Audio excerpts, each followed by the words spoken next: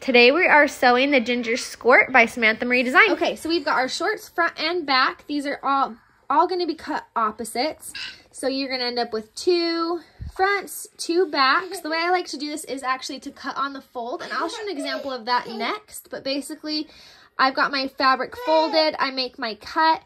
Instead of leaving it on the fold, I do cut right there. So then I end up with both of my pieces in one cut. And I've got my ties, and you're going to have 2 of those. And then my skirt, I'm doing the curved hem skirt, and you're going to have opposites of those as well. I do the same thing, cut on the fold, but actually cut it, don't actually leave it on the fold. And those are all of our pieces. Pretty simple, and we'll get started with our first step. Okay, so step 1, we are going to prep our ties. So you're going to have your fabric right side up. For me, it doesn't really matter. It's not really directional. We're going to do right side up, and then you are going to fold your tie piece in half. And then once you've got it folded in half, you're going to serge down the long side and the diagonal part. So you'll serge that closed. You'll just have the end open, and your end will be finished off because it's going inside the seams. So you don't need to worry about that. So we'll just serge those ends, and we'll come back for our next step.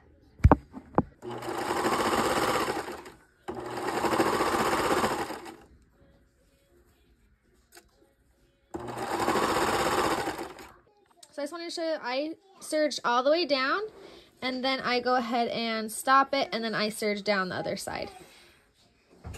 So you can kind of see how that works. And there's your one strap sewn on the long side and then on the little diagonal. Okay, so now when I turn these right side out, I just take, this is like a chopstick. They do make some turners that make it easy, but I just kind of take a chopstick, I stick it in this bottom part and just kind of push up, and it turns it really easily. And then just make sure you get that corner pushed out so you still have that same shape for your tie. And there is your first strap, and you'll do the same thing with your second one. If you want to, you can top stitch along that bottom seam that we sewed so that it stays nice and flat for you, and you can go ahead and press that so it stays nice and flat too. Okay, so now we are going to work on the skirt. So we've got our main and our lining. If yours are 2 different fabrics, you'll just want to make sure you've got main on bottom, and then you'll put your lining on top. We're going to take one of our straps, and we are going to put it in the upper right hand corner, so at the very top, and then we are going to line up our lining fabric just right on top. And then we are going to serge along the top and along the curved edge of the bottom. We want to make sure that we catch this strap in the corner, but we don't want to sew it on top. So it's just catching just in this corner on the side. So we will go run that through and show you what it looks like. And an easy way to make this stay so that you are making sure that it catches where it's supposed to is put a basting stitch. So all that is we're just going to use the regular sewing machine. Just put a quick stitch right here, so then when we run it through the serger, it isn't going to move. Okay, so here you can see I am serging along the top, and I am leaving just a tiny bit at the top so that I have enough seam allowance to serge without catching my strap in there. Okay, and now serging the curved edge, we just want to make sure that we catch that whole strap in between our main and our lining. Serge all the way around that curve, just to that bottom edge. Make sure you don't catch your strap. So this is what your skirt will look like once you've got that serged. All along the top, all along the side, and then you've got your strap that will be sticking out the top. Now we can flip this right side out. We'll just go ahead and shake it. So we've got it the right way out. You can top stitch if you would like along the seams, so along your top seam and along this bottom seam. I think I am going to, I'm using a mesh for mine for this one, and it does move quite a bit, so I'm going to go ahead and top stitch just so that it kind of stays a little bit more neat for me. Okay, so I just wanted to show when I top stitch, what I'm doing is I am just getting it so that the seam is just at the very top, just that seam allowance, and then I'm just placing just a single normal stitch on my regular sewing machine, just all the way down and then around that curved edge, and that's going to be all I do for that. Really simple. When I'm top stitching, so I already did the top. Now I'm going to go down the curved side. When I am at a point where I want to turn, what I usually do is I leave my needle down, and then I go ahead and raise the presser foot, and then I turn my fabric the direction I'm going to want to be sewing. Go ahead and push it back down, and then I can go ahead and continue on, and I'm not going to have, like, I'm not going to be able to see where I started and stopped on that edge. And now I didn't do the ruffle, but if we were doing the ruffle, you would have wanted to sandwich that before we flipped that right side out.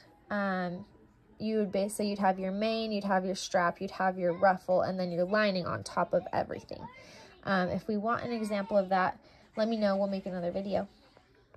And then just one more reminder that we are leaving this left side of our skirt open. So this is our skirt for now, and we will move on to the shorts.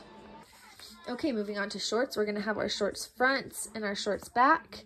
And the way I tell the difference between the front and the back, if you lay these on top of each other at the crotch seam, you are going to see that the front is going to be lower than the back. So the one that's going to be higher is your back piece. It goes up over the bum, and this is going to be your front. So what we're going to do is take our fronts right sides together and sew the crotch seam so we don't get confused. Yeah, sew the crotch seam. Same with your back, sew the back seam, and then we'll put those together. But let's go to that point and we'll come back. Okay, so we've got our back and our front short. We are going to line up the crotch seams. So I just line that up in the middle. I pin right here, and then we are going to serge or sew that crotch curve right there, and we will come back and show you the next step. Okay, so we've got our crotch curve sewn. So now what I'm going to do is I'm going to open these up. So we've got the backs and the front of our shorts. Looks a little funny, but it'll come along, don't worry. So what we're gonna do is you're gonna wanna measure down 1.5 inches. So 1.5, I'm just gonna go ahead and scoot this over so I can place my tie and be able to see it a little bit easier. So 1.5 inches, and then I'm going to place my other tie right here. Go ahead and pin that. Let me grab a pin really quick. Okay, go ahead and pin that at 1.5 inches, and then we can go ahead and move this away. And then what we're gonna do is, so you can kind of visualize here, this edge is going to be sewn to this edge and create our shorts. So what we're going to be doing basically is this top part is going to be our waistband. And we're gonna have 1 inch elastic for that, which I'll show you here in a second. So what we're gonna be doing is putting our tie and then our skirt. So our skirt will actually tie right there. And then we're going to be flipping these over and sewing down the sides to create our short. But for right now, we're going to take the skirt out. We're not going to add that quite yet. We're just going to focus on this left side, and we are going to flip our strap back in. We've got it marked down 1.5 inches. We're going to lay the shorts right side together and sew down this side. So now this leg is finished. So we are going to go ahead and hem this. We are going to hem it with a 1/2 inch seam allowance. So you can fold that up a 1/2 inch towards the inside, and then go ahead and hem that your favorite method. I just use my regular sewing machine. If you have a cover stitch, you can use that as well. So we've got our leg hemmed. We're going to go ahead and hem the other side as well. This one isn't closed yet, but do the same thing. Go ahead and fold it up 1/2 inch, hem all the way around. Okay, so now we're gonna go ahead and prepare our elastic. Make sure you check on the size chart. Mine's 18 inches because I'm doing a 2T. I'm gonna fold it in half and place a pin right there to quarter. Well, so this is gonna be half, and then we're gonna quarter. So then I'm gonna fold one side in to my pin and place a pin right there. This just helps us so that then when we go to attach the elastic, we can make sure that it is stretching evenly, so we don't end up with any wonkiness when we put our shorts on, put our Skort on. Okay, so now you're gonna take your shorts.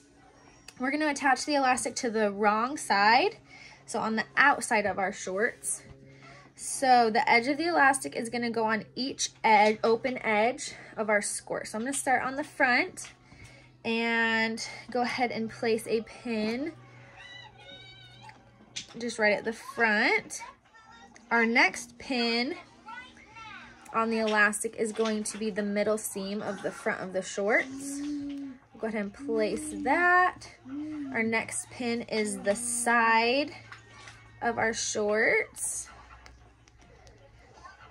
Our next pin is the back middle seam of our shorts. And then the end is going to go to the end. Go ahead and place a pin there as well. Okay, so now you've got all of your pins. This is kind of what you're looking at. All of the stuff in the middle, we're gonna stretch between the pins like this, so that when we serge it, it's gonna stretch with our fabric, with the elastic. And then we will have our waistband. So I'm gonna go ahead and turn this so you guys can kind of see while I am serging it. So we are going to go ahead and get this ready. Place this top part under our serger, under the presser foot. Go ahead and press that down. I'm gonna hold this in place with this hand to kind of guide it through so our elastic doesn't move. And then we're just gonna go ahead and stretch with this hand while we're serging. Sorry, my hand's gonna kind of be in the way. We're gonna stretch with our other hand while we serge. I'll go ahead and I'll kind of put my arm up like this so we can see a little bit better. When you get to that pin, you're gonna wanna move it so that we're not running them over. I've done that a lot of times. And then we're gonna move on to our next pin. Stretch.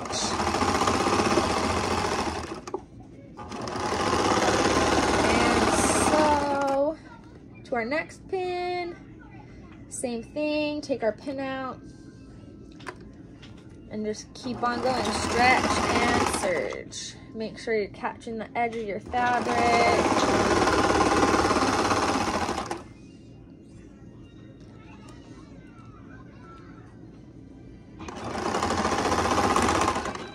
Stretch and serge.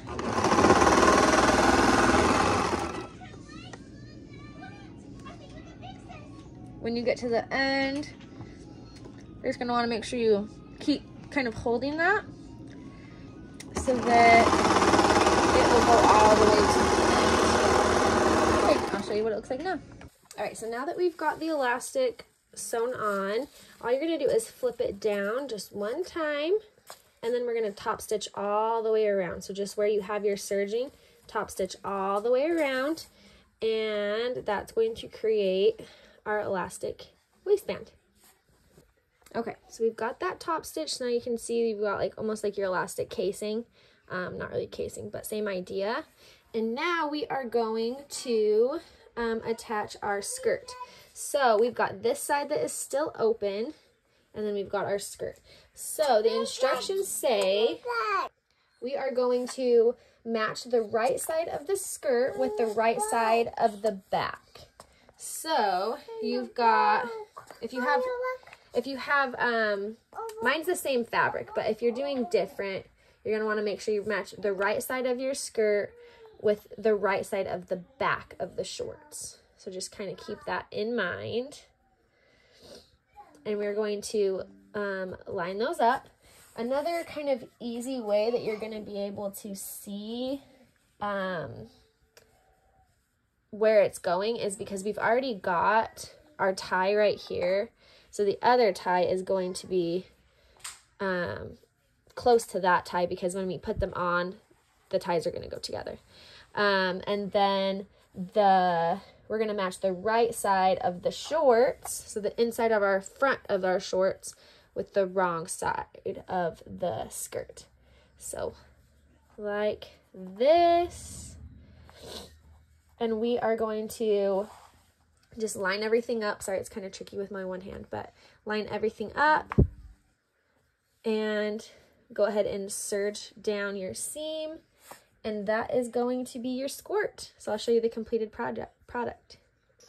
Okay, and we've got our finished ginger skort. So cute, and I will show you some modeled pictures next. If you guys have any questions, feel free to ask.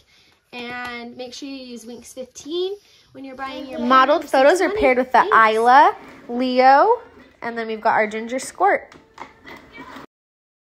Make sure to share your makes on the Samantha Marie Design social page.